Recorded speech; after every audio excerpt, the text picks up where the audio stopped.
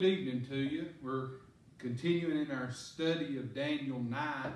The Lord laid this on our hearts several weeks ago, and we're on the fourth message in this study of Daniel 9.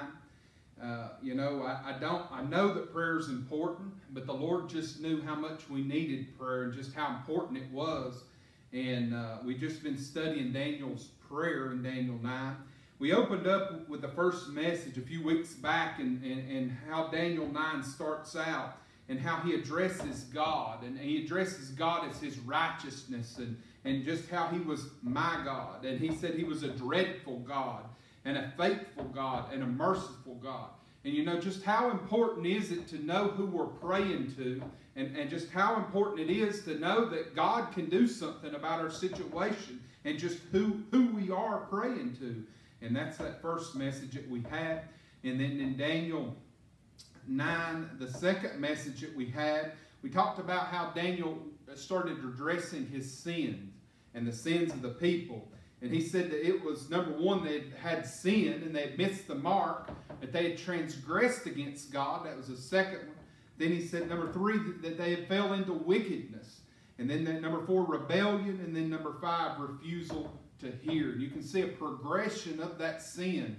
And Daniel was really all the way from sin to refusing to hear God and not listening to God. He addressed all of those sins in our second study. So he goes directly from addressing God and who God is, then addressing his own sins. But then last week in Daniel 9, we talked about how and how relevant it was really to today and to the world that we live, but how that confusion belongs to us. And Daniel said that he was confused and it belonged to God's people. And they're getting what they deserved by being confused. But maybe confusion does belong to us, but he said that Daniel said mercy, forgiveness belongs to the Lord. And then the third thing we said last week is we just need to listen and obey God. And that's certainly what we need to do in this hour that we live. And we're just going to kind of teach through Daniel 9. Begin at verse number 11 this evening. And we'll open up in prayer. I hope everyone's doing well. Again, it's unusual to be preaching and speaking at an empty church, but we're just doing getting the gospel out and just trying to be a blessing and try to be an encouragement to you. But we'll open up in prayer. To Heavenly Father, Lord, I thank you for who you are, and I thank you for what you've done. Lord, I thank you that you're still on the throne, Lord, and you're still able. You know, situations may change and times may change, Lord, but you're still God, and you've not wavered, you've not changed a bit. And Lord, we just forgive us for where we failed you, forgive us where we've come short. But Lord, we love you, and we praise you for who you are. Just be with us through this study of Daniel 9 and this prayer, and just be with us and just put my weaknesses to the side and all my failures, and just use me and let me be a willing vessel and help the people. In Jesus' name, amen. But again, we'll pick up at verse number 11. And verse number 11 says this. It says, Yea, all of Israel have transgressed thy law, even by departing, that they might not obey thy voice.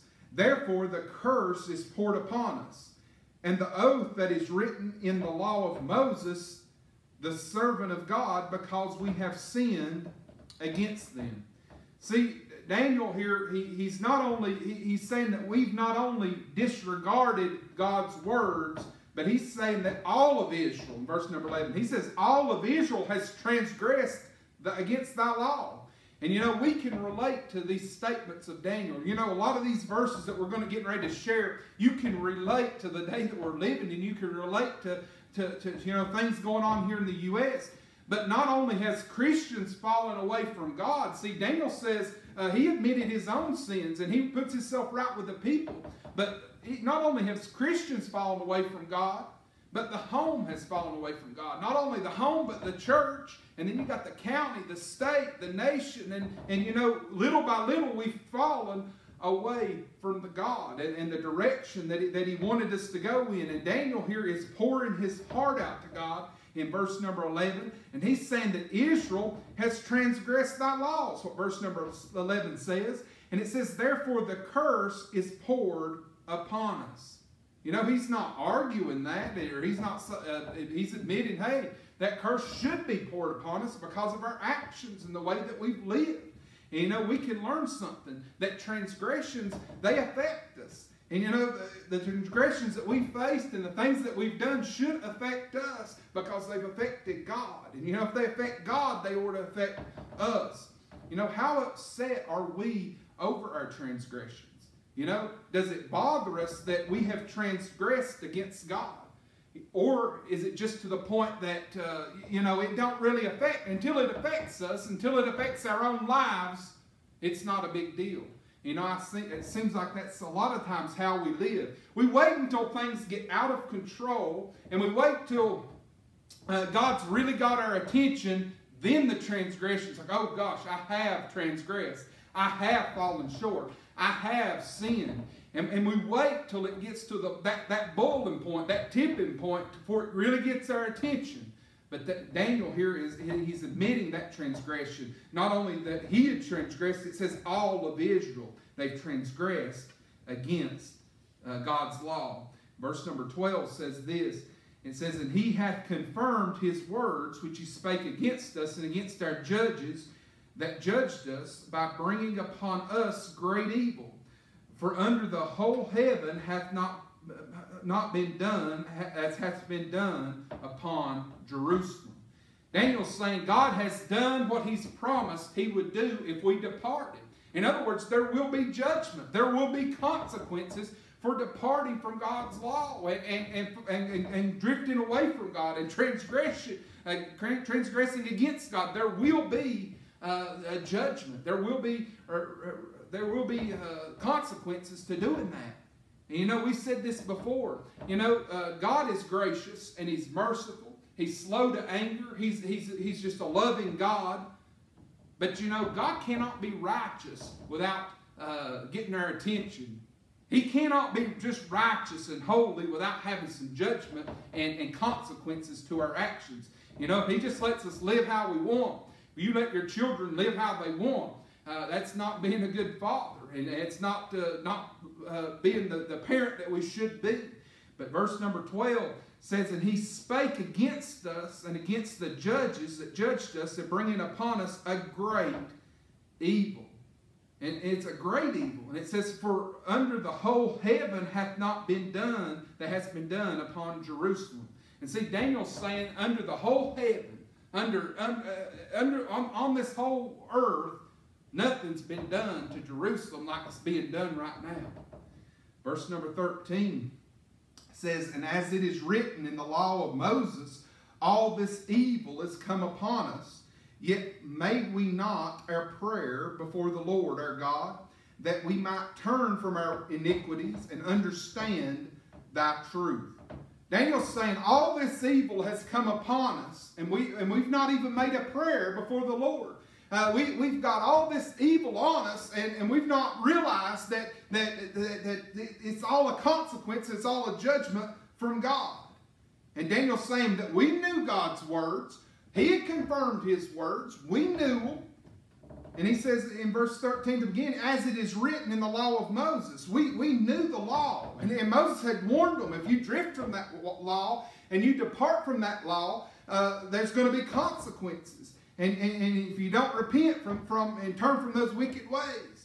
But it says in verse number 13, it says, before our Lord our God, that we might have turned from our iniquities and understand thy truth. I mean, how relevant today that we have to turn from our wicked ways. We have to turn from our iniquity. You know, in our wealth of knowledge, I mean, we have a wealth of knowledge. There is no way not to know the gospel or get to preaching and get the Bible. I mean, on a cell phone, with the internet. Just here in the U.S., we know what's right. We know what's wrong. You know, it says in the Bible that God's law is written on our heart.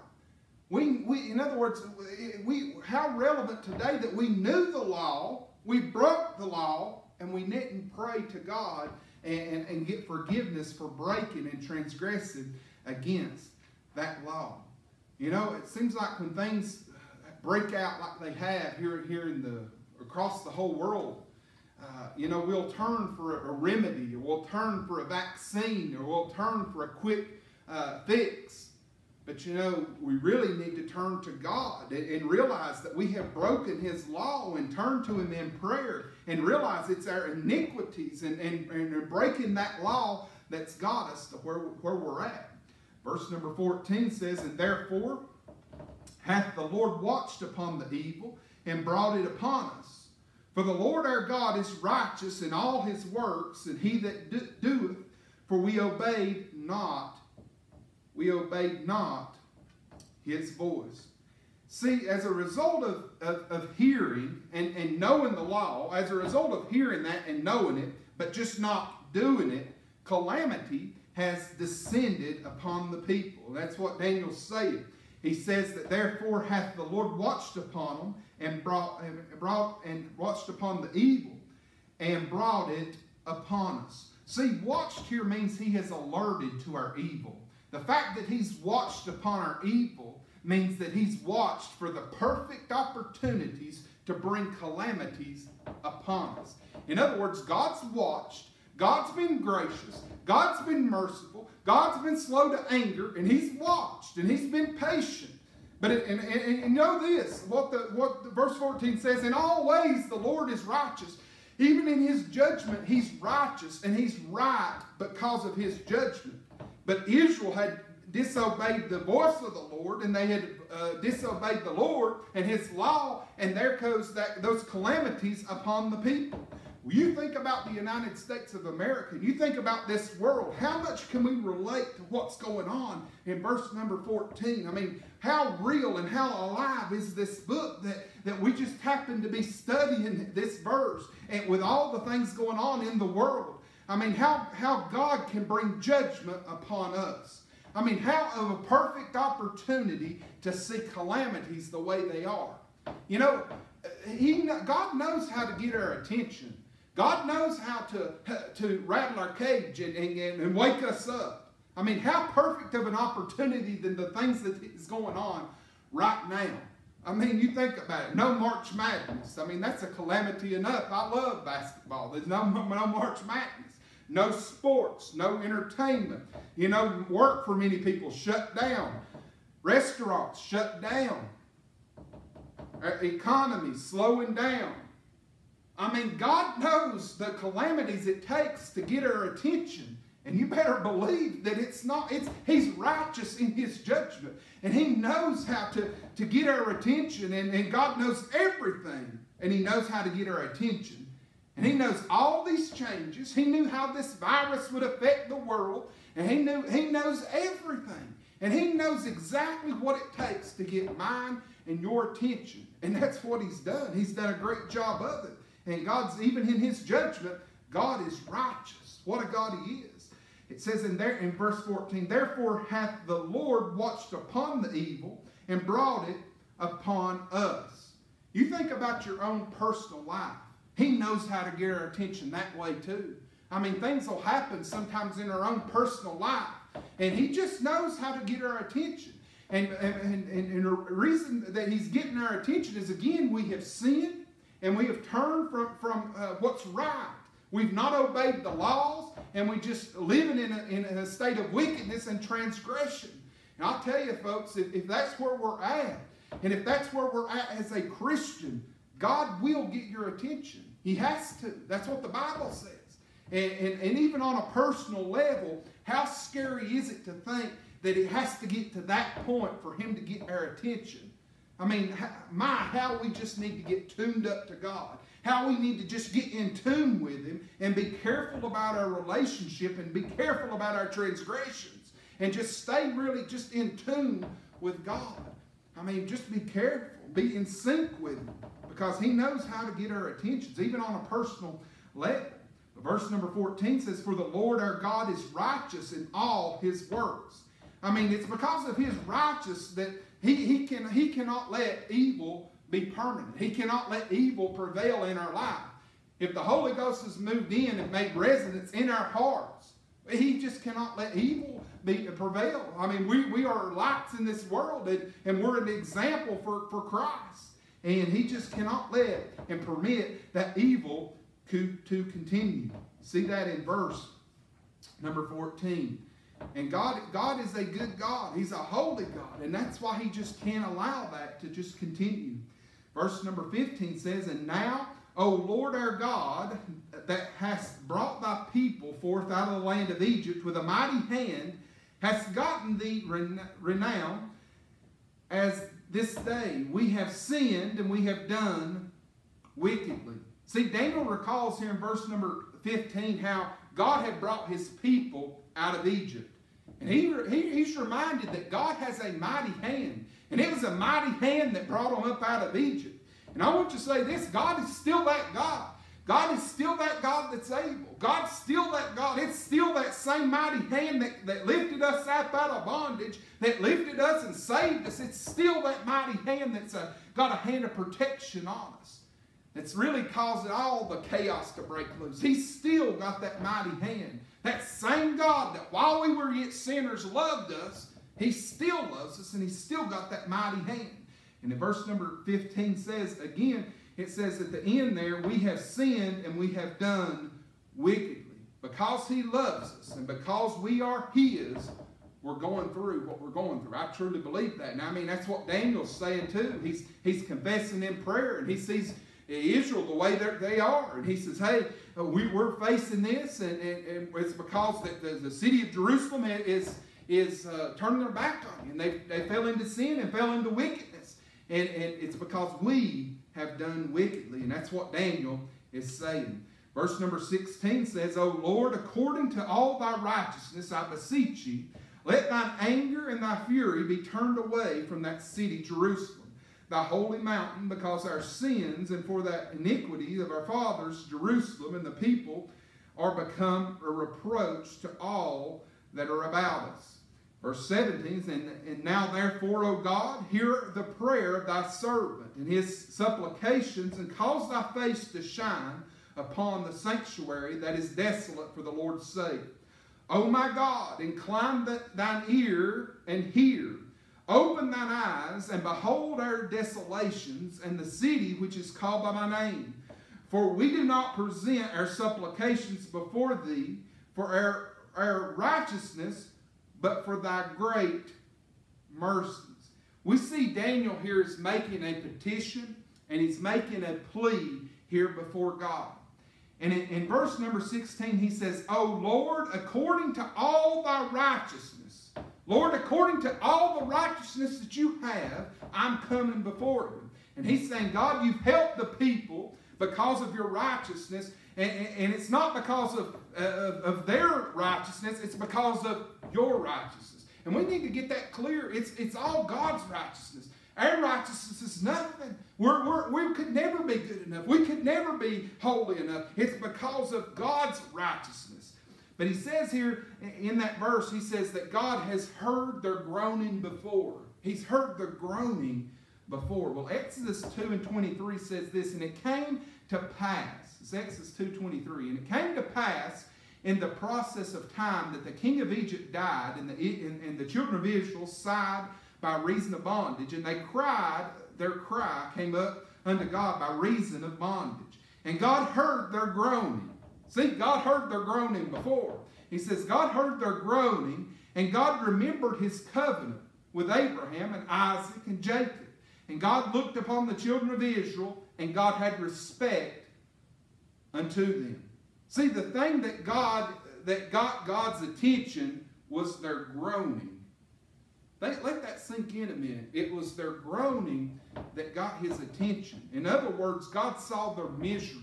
God saw that he saw what they were going through, and he remembered their mercy. And he remembered just what a gracious and a merciful God that he is.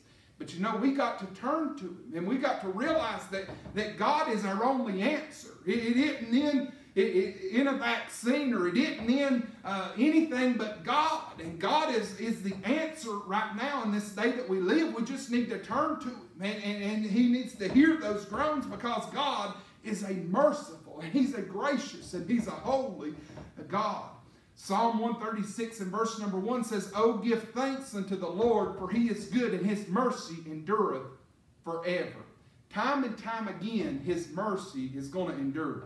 You know, I might not feel like His mercy is enduring, but it's not up to me to decide if His mercy is enduring. It says God's mercy endures forever. Psalm 100 verse number 5 says, "For the Lord is good, and His mercy is everlasting, and His truth endureth for all generations." You have to realize, if God's holiness and God's mercy was good enough in Exodus for those children of Israel, and it endures for every generation, then God's mercy He's still got that same mercy in this generation. It endures to all generations. It's everlasting to every generation. And that's a fact. It says that in the Bible. So we don't have to hope God's going to have mercy on what we're going through. We don't have to think maybe that God will have mercy. It says it's through all generations that God will have mercy. Why? Because His mercy endures forever to all generations. All the way up to this point that we're in, He still has mercy. And I'll tell you, in 2020, this is a generation that needs mercy, and it's still everlasting. And man, what a comfort that truly is to know that He's still merciful. He's still that good God. Verse number 19, and this we'll be closing here with this verse. It says, "O Lord, hear. O Lord, forgive. O Lord, hearken and do. Defer not for Thine own sake, my people, my God, for Thy city and Thy people are called by Thy name." This is Daniel's final plea. And here he is, he's asking God to hear. I mean, he's done laid out the prayer. He's done addressed God for who He is. He's confessed his sins. He's made his case and made his plea. And this is Daniel's final plea, and he's wanting God to hear him. And he's saying that nothing good is resting on Israel. It's all resting on God and who He is. And don't forget this, Daniel is placing himself right in the middle of this situation. He says, there's nothing good. But God, I need you to hear me. I need you to come through. And man, what a thought that is, that we just need to turn to Him, and He needs to let us have that ear, and the mercies and forgiveness, it all belongs to Him. And He says, hear, hearken, Lord. But I want to end with these three thoughts here. We point fingers a lot of times when it comes to sin. And we need to realize that we need to be included in the sin. You know, I know you've heard the saying, when you point your finger at someone, you have three more fingers pointing back to you. And isn't that the case? And you know, we can learn that in this prayer of Daniel, that we don't need to say that the world's going through what it is because I've not done anything wrong. We need to put ourselves right in the middle of it. And I think if us as Christians would realize that, and we would focus in on that, and hone in on that in our prayers and in our prayer life, man, God might just give us an ear, and He might just hear what we're having to say. But that's the problem a lot of times, that Christians like to single themselves out and act like, well, it's just the world. We didn't do nothing. But you know, we point fingers, and we need to be included right in the middle of what's taking place. We've got to quit taking ourselves out of the equation. We're right in the middle of it. But number two, we categorize sin. And you have to realize sin is sin. There's no categories to sin. You know, we've forgotten that the sin of this lost and dying world is no different than the sins that we commit on a daily basis as Christians. The murders and the hatred and the celebrating evil that takes place in this world, that is no different. It's all a transgression against God. And we just need to quit categorizing sin. And you can learn that from what we've studied here in Daniel 9. You know, as a child of God, let us never forget God's name is at stake. His name is at stake in everything that we do, how we live, and how we go about our business, everything we say and do. His name is at stake. And Daniel here, he's deeply concerned about the name of God and the glory of God.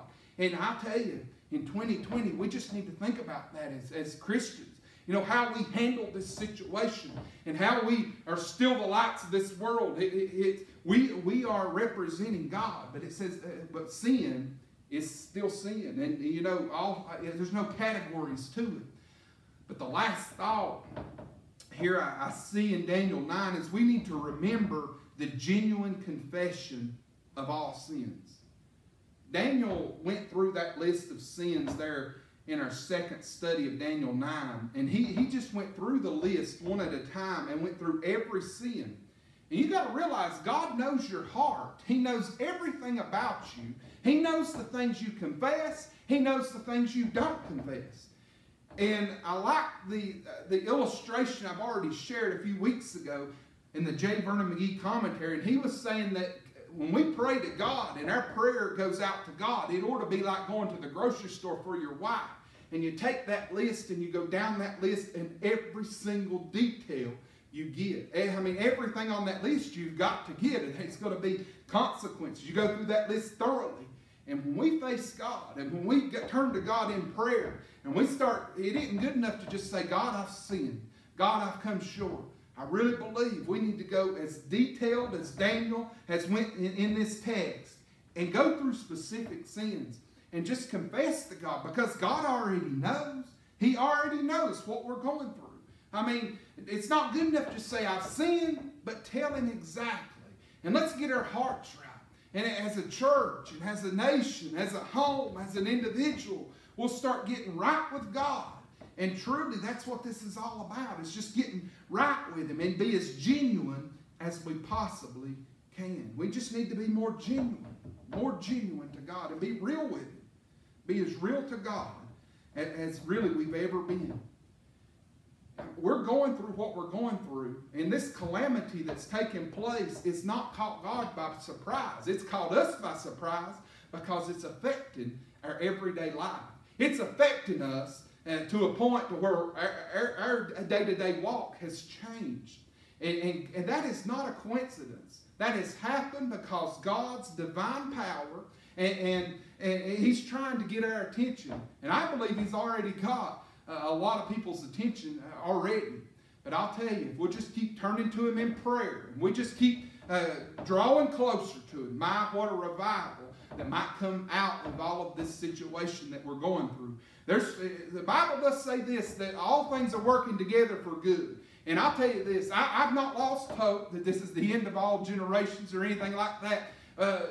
Everything's working together for some good, and there's going to be some good come out of this. We just need to keep praying. We need to get closer to Him and just be genuine with God. Be real with Him, just as Daniel was real to Him here in Daniel 9. And surely I have enjoyed these studies of Daniel 9. I have really got a lot out of it. And really the real thing that amazes me is just how relevant this text is. I mean, how alive the Bible is in this day that we live. And just how the things that Daniel's confessing are things that's happening to us on a daily basis. And how God got Israel's attention, He's still getting our attention. And He's still righteous. He's still holy. And man is still falling short. But man, how real Daniel 9 is to us. But I appreciate you tuning in. I appreciate you listening to this study. We hope to come back on Sunday morning. We'll close in prayer. And we do appreciate you. We love you. Dear Heavenly Father, Lord, we love you and we thank you for who you are, Lord. And I thank you for just how gracious and holy that you truly are. Lord, I'm not even worthy to be bowing my head and coming before you. But Lord, you just made that plea through the blood of your Son Jesus and that interceder. And I thank you, Lord, for those intercessions that's made on a daily basis, Lord. And Lord, how I just need your mercy and how I need your forgiveness. And Lord, how I've fallen short in my own life, my own personal life, in my home. Lord, how I just need to draw closer to you in these days. It seems like this world is slowing down. This world is just getting more still. And man, how we just need to get closer to you in those days. Lord, you've got our attention. And Lord, just let us just be as real with you as we possibly can. And just know that you are righteous. You are holy. And there ain't nothing caught you off guard. And it's caught us off guard. But Lord, everything is working for some good. Lord, we love you and we praise you. And Lord, we thank you for laying this book of Daniel on our heart, and this chapter 9 a few weeks ago. And my, how you knew exactly what we needed when we needed it. Lord, you're as real as you've ever been. And Lord, we love you. We're just going to hold on to you. In Jesus' name, amen.